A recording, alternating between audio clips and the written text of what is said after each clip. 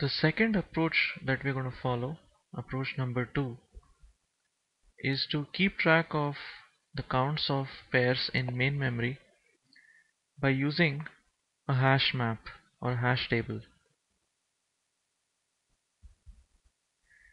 So if the pair of items I comma j appears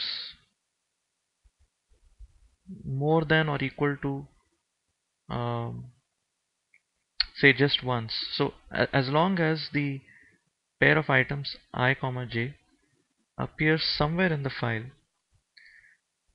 it's going to have a non-zero count.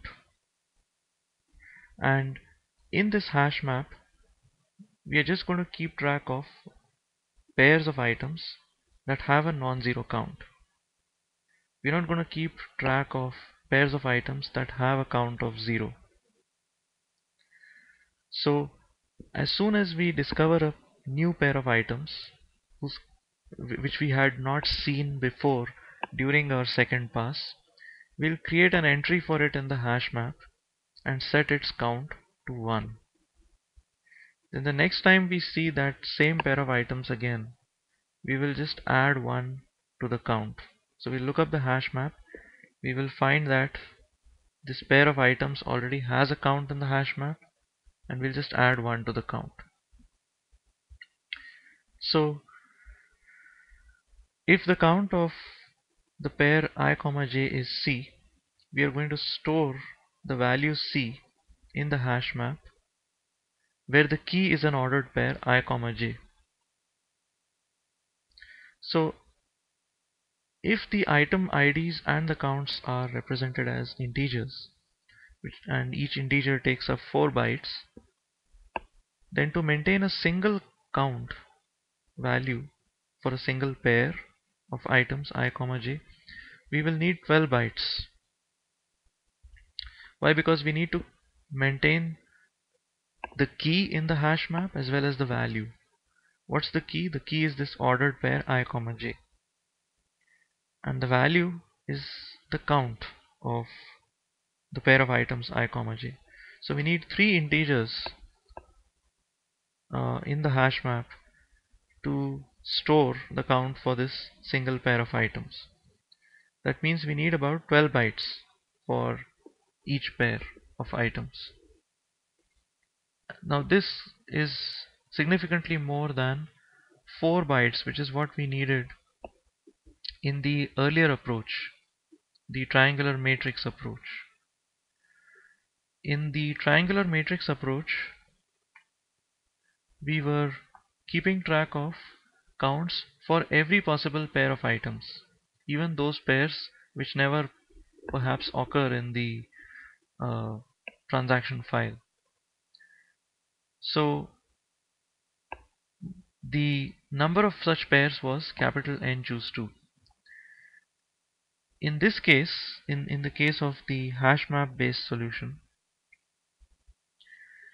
we require 12 bytes for storing the count for each pair, whereas here we just needed 4 bytes, because given a pair of items I comma j, we would immediately know what the index in this unidimensional array is where the count for this pair is stored, and this index is going to be unique for this pair.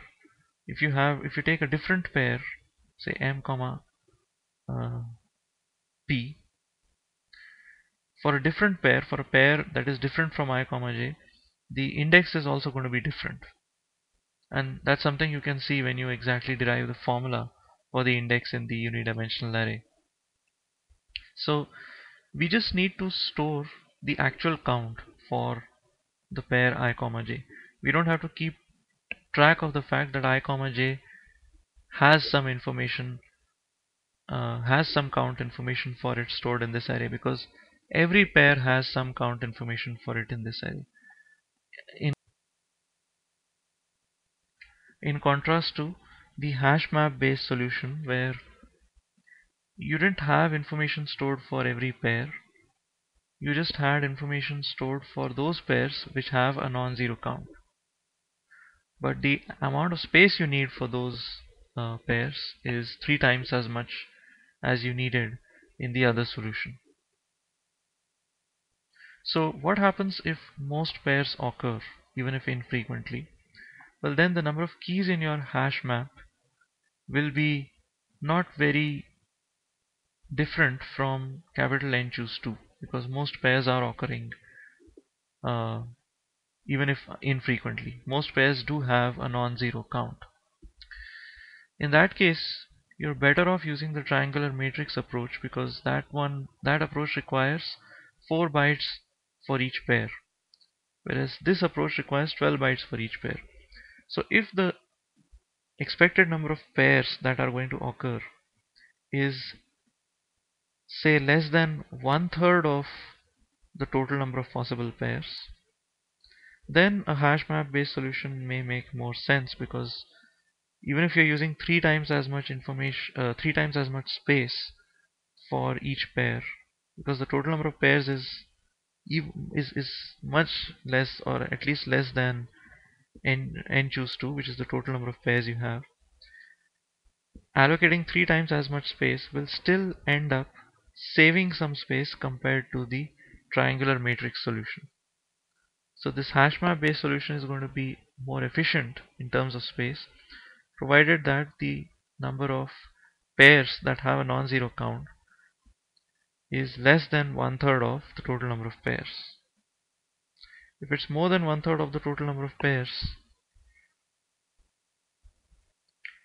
then you may be better off just using the triangular matrix solution.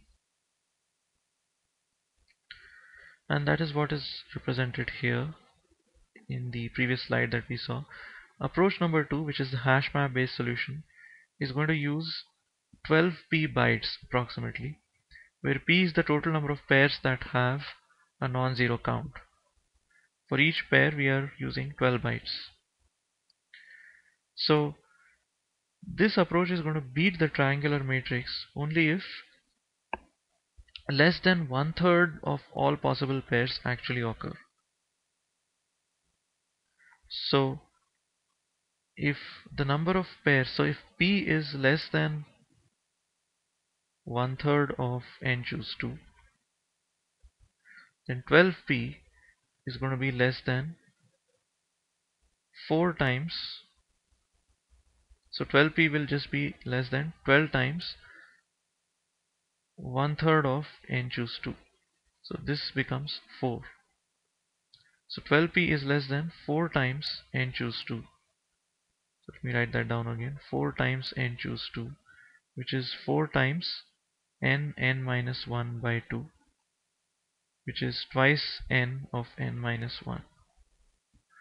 So 12p is going to be less than 2n times n minus 1. This is the amount of space required by the hash map based solution. And how much space in terms of bytes does the triangular matrix solution require?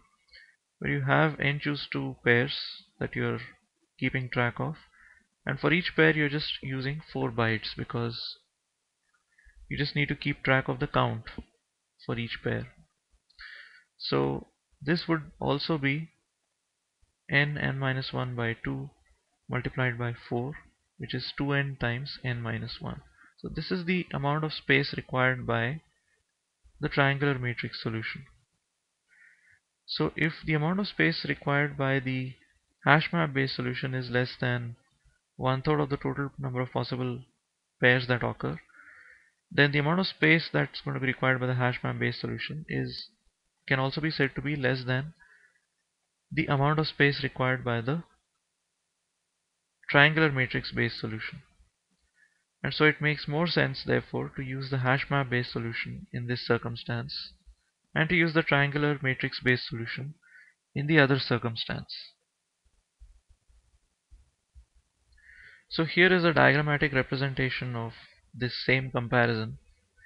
In the triangular matrix based solution, you have a count information for every pair of items.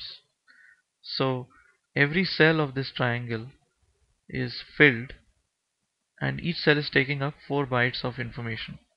So each cell corresponds to the count for one particular pair of items, and 4 bytes are used per pair, so the total number of total amount of space would be n choose 2, which is the total number of cells in the triangular matrix, multiplied by 4. Whereas in the hash map based solution, you're not storing the count information for every cell. You're only storing the count information for those pairs of items that actually occur together in some basket in the original file. So if the number of such pairs which actually occur are very small, then even by using 12 bytes per occurring pair, you may end up saving 12 times the total number of non-zero entries that are shown here, which is basically the total number of keys in the hash table. 12 times the total number of these pairs is going to be less than 4 times NC2. That's when it makes sense to use a hash table based solution. Whereas if the total number of pairs that have a non-zero count are huge, let's say the total number of these gray circles had been huge so that they covered up most of the triangle, then because each circle is requiring 12 bytes of space, we may have been better off by allocating all of these cells in the triangle but using only 4 bytes per pair, as opposed to allocating not all of them but ending up spending 12 bytes per pair. So with this, let's move on to the actual algorithm for discovering frequent item sets.